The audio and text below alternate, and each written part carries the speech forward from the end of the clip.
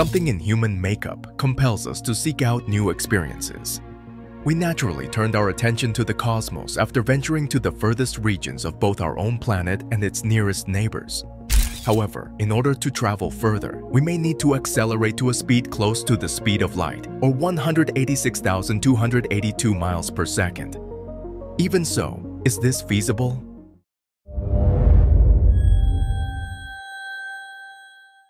The main problem is that it's a long way from other stars, way out in the boonies.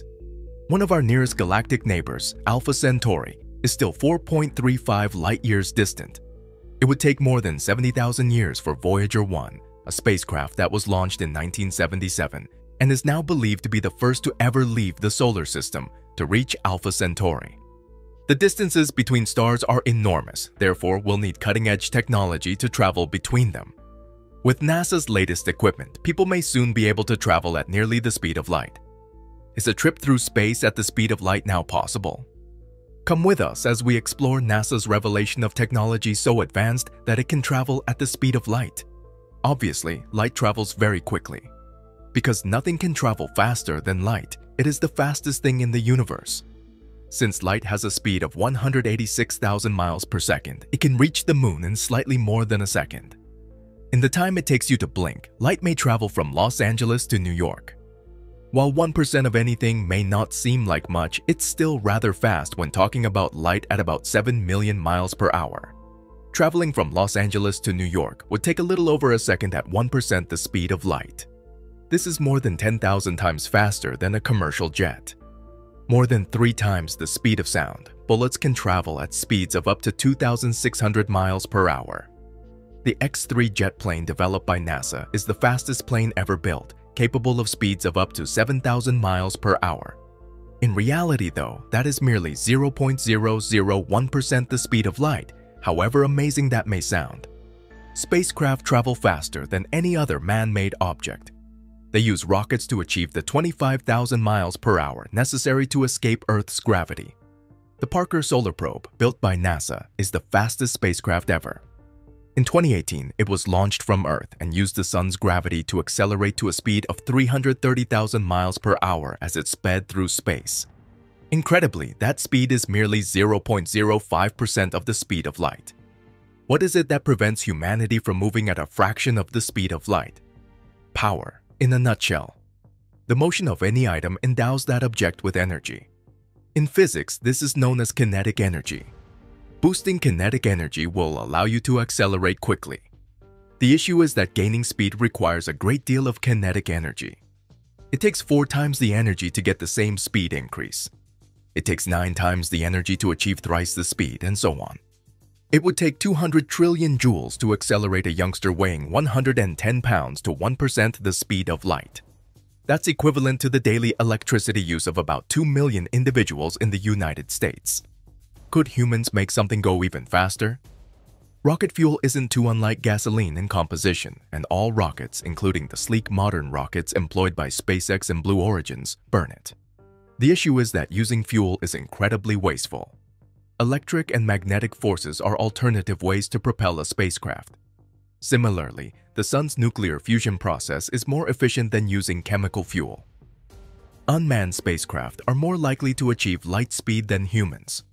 Project Orion, which was conducted in the 50s and 60s, Project Daedalus, which was conducted in the 70s, and Project Longshot, which was conducted in the 80s, all investigated the possibility of using nuclear fission or fusion to power a hypothetical spacecraft.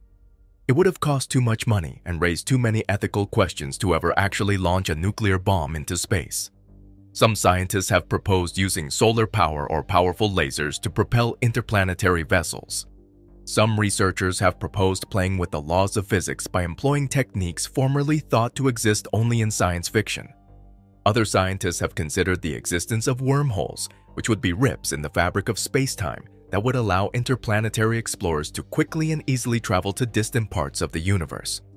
Despite the fact that wormholes have been theorized, no actual examples have yet been found.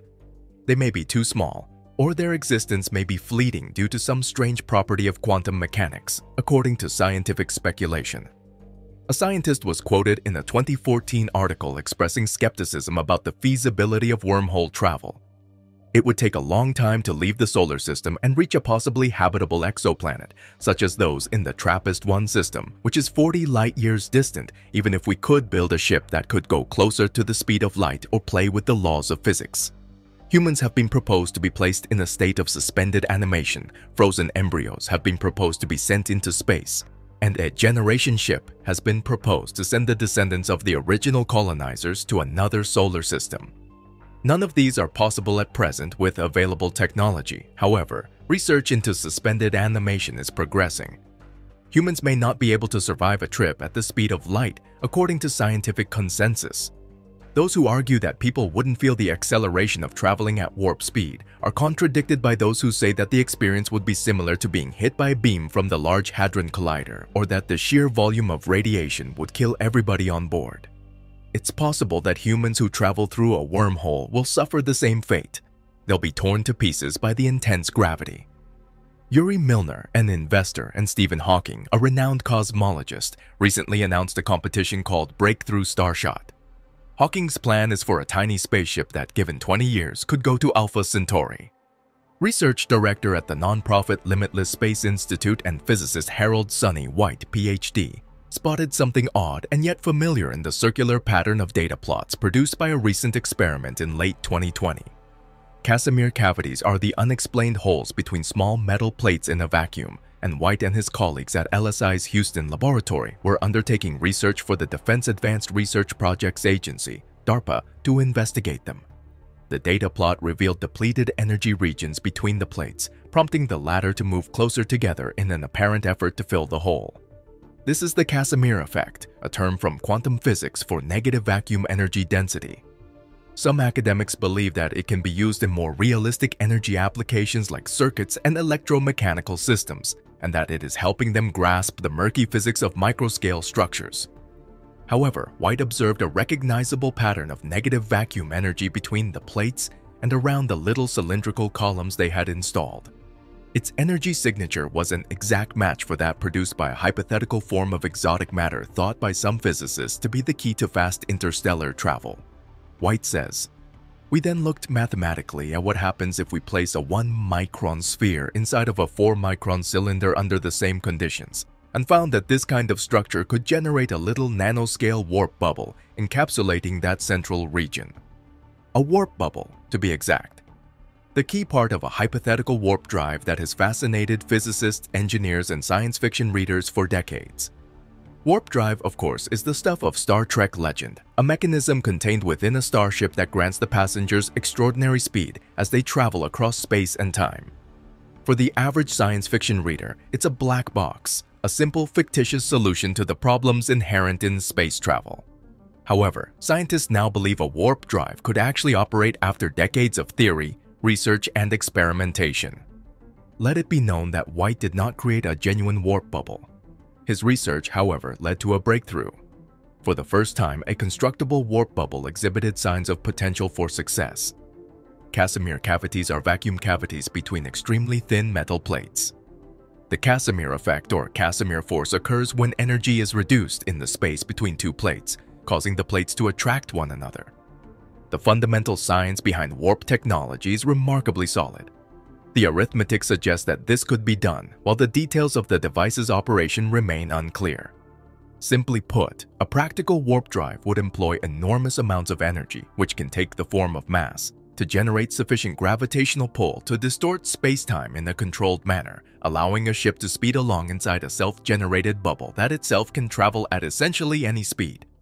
Before Gene Roddenberry installed a warp drive in the USS Enterprise in 1966, the concept had been mentioned in fiction on and off for decades. However, the notion was given real-world legs by Miguel Alcubierre, PhD, a Mexican theoretical physicist and self-proclaimed Star Trek fan who published a paper in 1994 theorizing that such a drive was mathematically viable. It was the first time the practicality of a warp drive was examined in depth, and it generated widespread media coverage. After hearing about his discovery, other scientists were motivated to move the theory of warp drive closer to actual implementations. Scientists often use relative terminology. If not for the sneaky qualifier, as seen from far away, Alcubierre's description could sound like he's describing a galactic optical illusion, like passing a vehicle traveling in the opposite direction while both are traveling at 60 miles per hour. Doesn't that sum up to a $1.20? However, the speed from point A to point B is not imaginary. The warp effect only reduces the physical distance between them. In a strict sense, you are not traveling faster than light. From within the bubble, everything appears to be operating normally, and the speed of light is consistent with expectations. However, outside of the safe zone, you're responsible for delivering letters. The very idea conflicts with Einstein's long-accepted theory of general relativity, which states that nothing can travel faster than the speed of light, but does not preclude space itself from traveling faster than that. Alcubierre's proposal overcomes this obstacle. The fast expansion of the cosmos following the Big Bang is also thought to be explained by the same concepts. Alcubierre arrived to the conclusion that warp speed was achievable, but that a vast amount of energy would be needed to maintain the warp bubble. He hypothesized that negative energy, like that shown by White's Casimir cavity experiments, might be the key. The only catch is that nobody has actually demonstrated the existence of negative energy. It's the unobtainium of science fiction. Scientists assume it exists but can't prove it. Spacetime may theoretically contract around this unknown object if its power is harnessed by future warp drive designers. Huge material rings housing this energy source encircles a central fuselage in conceptual renderings of warp-capable spaceships. When turned on, spacetime itself is warped around the ship. The faster one can warp, the more intensely one must warp. This, of course, is oversimplifying things. In 2001, Instituto Superior Técnico in Lisbon physicist and Professor José Natario, Ph.D., published his own seminal article on the mathematical viability of warp drives. But he worries about the energy needed and other real-world complications.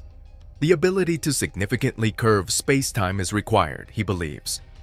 As the old saying goes, we're talking about something that would be much more powerful than the sun. Even Alcubierre has doubts that his theoretical concepts could be applied to create a functional warp drive in the foreseeable future. A ludicrous amount of negative energy, equivalent to nearly 100 times the mass of Jupiter, would be required to propel a bubble 1 mile in diameter at the speed of light. According to his criteria, the existence of a warp drive is extremely remote. A warp drive would have to stretch space behind a spacecraft and squeeze space in front of it to create a warp bubble that allows the ship to travel faster than the speed of light. However, physicists thrive on difficulty.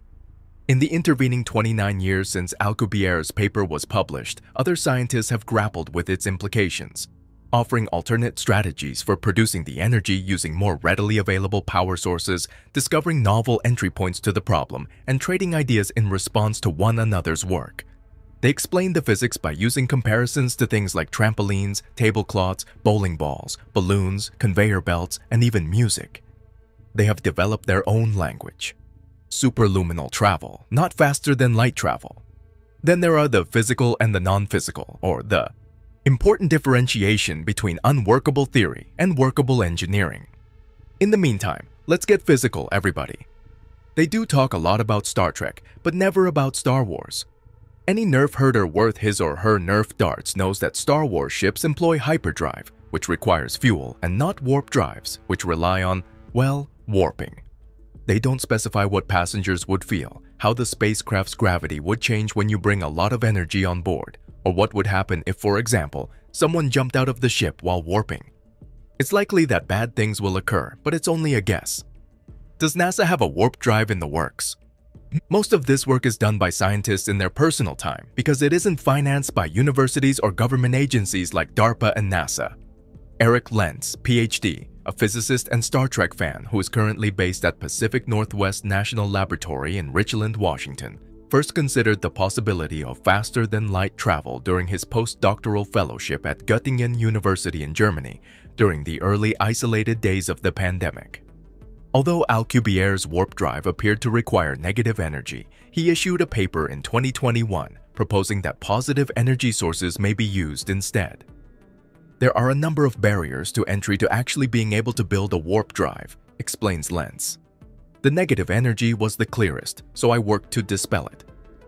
Focusing on the weak energy condition, which he claims follows the positive of energy in space-time, he investigated a new class of solutions in Einstein's general relativity.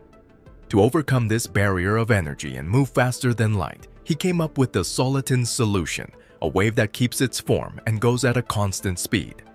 Such a warp bubble may move along utilizing existing energy sources. However, we lack the technology to effectively harness them. He then suggests that the next stage could be to reduce the energy needs for a warp drive to levels that could be provided by a nuclear fusion reactor. Traveling to and from Proxima Centauri, the nearest star to Earth, using a fusion-powered device might theoretically be accomplished in a few years, rather than decades or millennia, and could continue to get faster as technology advances. In contrast, even if there were an infinite supply of fuel for today's conventional rocket engines, a round journey would still take 50,000 years. Lentz's paper, like Alcubierre's initial thesis, shook the warp drive community, inspiring yet another group of experts to investigate the problem. Alexei Bobrick, a physicist, and Gianni Martire, a technology entrepreneur, stand out as extremely productive individuals. They published a report in 2021 proposing the possibility of creating a class of stealth warp drives capable of moving at a small fraction of the speed of light. They followed up that paper with another theory earlier this year that describes how a simulated black hole could be used to evaluate the levels of gravitational force required to warp spacetime using sound waves and glycerin tested with a laser beam. The two individuals turned their discovery into a publicly available app in the hopes of hastening the transition from theory to practice. The team is waiting for the technology to pass a peer review stage before publishing details. But in the meantime, imagine the app as a simulator where scientists may plug in their warp speed calculations to see whether they're feasible. While helpful, the tool will only help future researchers save time on their preliminary calculations. There are still galactic-sized obstacles to overcome before hypersonic interstellar travel becomes a reality. Alcubierre is especially concerned about the potential outcomes close to the warp bubble's boundaries. He observes that the space distortion there is so severe that anything that comes close to it will be destroyed. If you collide with something on your path, it would almost certainly be catastrophic, he warns. The quest for efficient high-speed interstellar travel ultimately highlights a more important problem on Earth: how scientists approach problems with extremely long time horizons. White's work on Casimir cavities, for example, is an example of the kind of interdisciplinary exploration that often leads to unexpected results. Despite its vast time spans before basic research leads to galaxy-spanning adventures, warp drive is partially indicative of the multi-decade stasis in physics research that many scientists claim we are currently experiencing. It's difficult to predict if or when humans will travel outside our solar system. It will take a little more time to bring humans there. However, we have already surmounted technological limitations to speed. Going faster than the speed of sound was long thought to be impossible, but today it's routine. We are experts at breaking barriers and will not rest until we have accomplished what we set out to do. Thanks for watching another episode of Voyager. While you're still here, make sure to click the video on your screen for more mind-blowing videos about space.